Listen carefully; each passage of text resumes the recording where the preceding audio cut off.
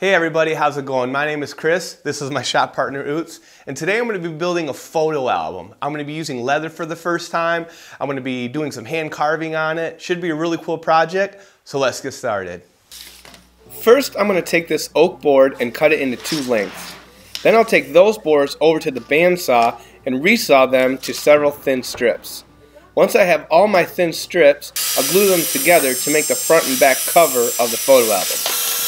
This project was a spur-of-the-moment idea.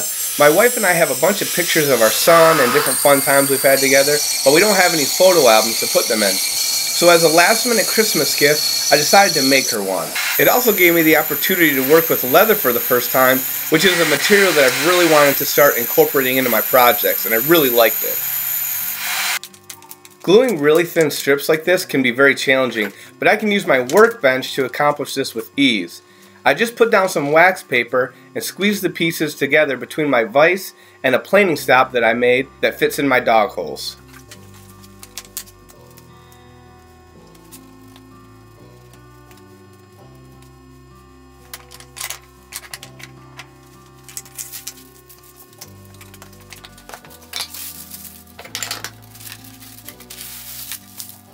For the second panel, I decided to use a different part of my bench.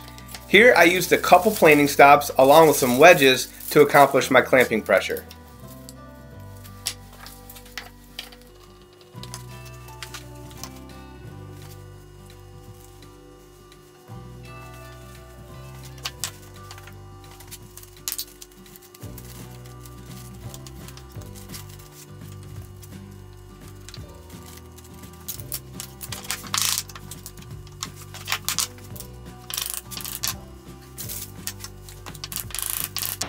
Once my panels are dry, it's just a few passes with my number 5 jack plane and they're cleaned up from any glue squeeze out and bandsaw marks. Then on the table saw, I will cut my panels to the correct length and width.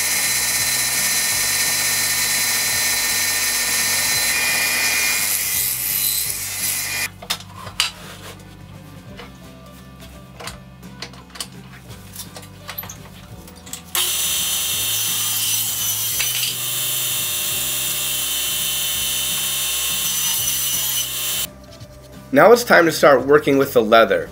I start by drawing a shape that I thought would look nice, and then I cut it out with a utility knife.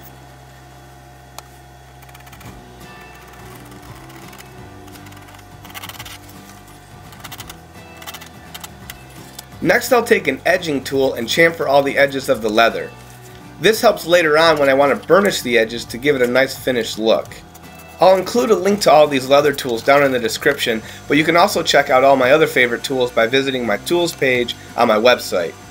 This tool is called a stitching groover, and it makes an even groove all the way around my piece.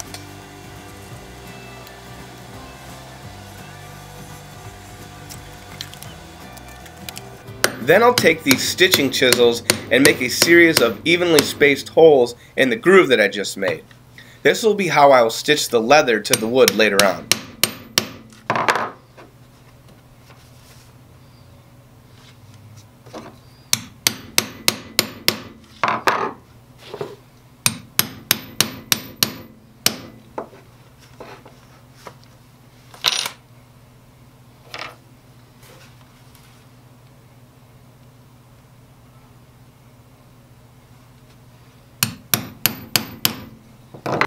I place the leather on my wood cover and use an awl to mark out all the hole locations, which I will drill out on my drill press.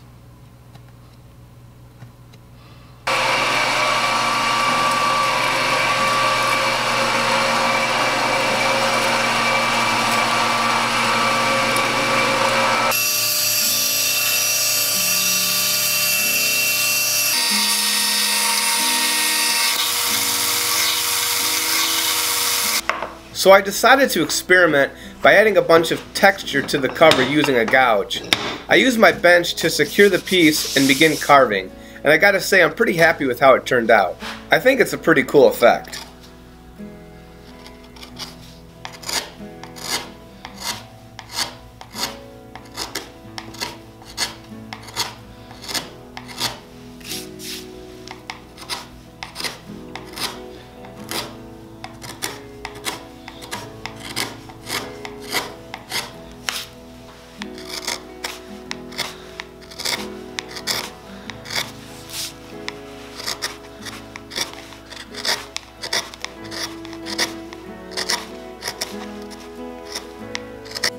Once I am done carving, I'll add some General Finishes Armor Seal.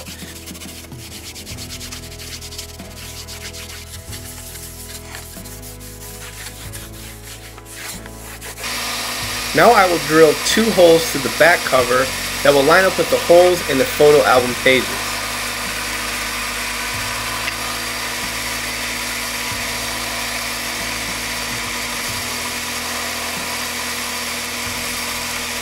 Next, I will dye my leather. I use a medium brown dye that ended up much darker than I expected. Plus it ended up being mottled looking, which actually looks pretty cool. But I'd love to hear down in the comment section on how to get a nice, even, perfect color from all of you leather experts, so let me know. Then I'll take some beeswax and using a burnishing tool, burnish the leather edges. This is the reason I chamfered the edges earlier with that edging tool. It helps make a nice finished edge when burnishing.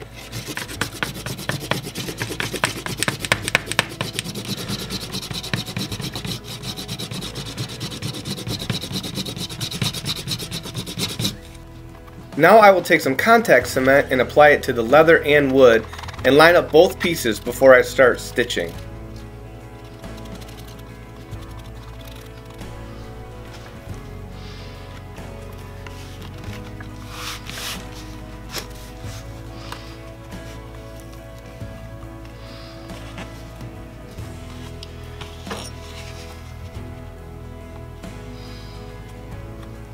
I thought it would look really cool to stitch the leather to the wood, but I had no idea how long it was going to take. It took so long, but I'm really glad I did because I love the look of that stitched leather.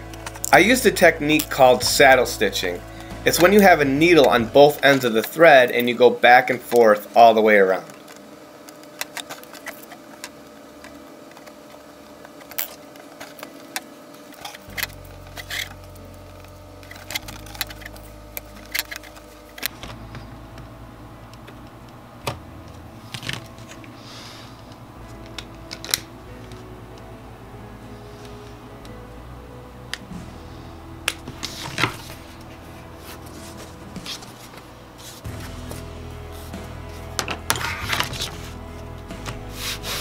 You can see that I have a flap of leather hanging over the edge.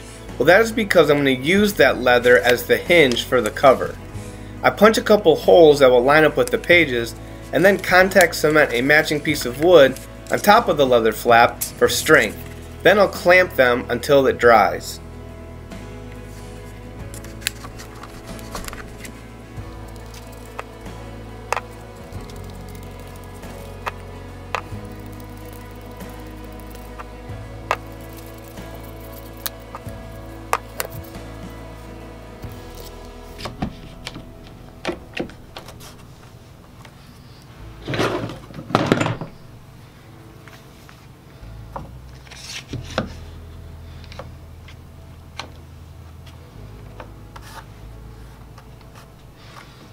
I decided to try to use a leather strip to bind the photo album together.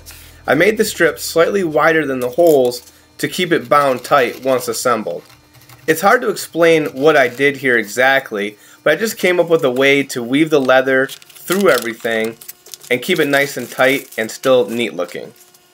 It also allows me to take it apart later on if I want to add more pages.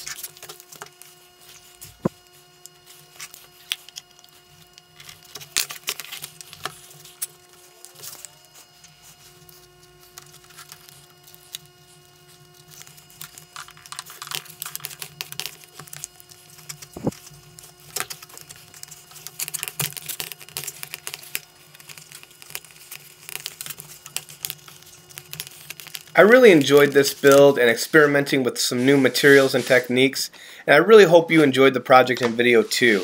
And if you did and haven't already, please consider hitting that subscribe button. And also if you hit the bell icon, you'll get notified when I post any new videos.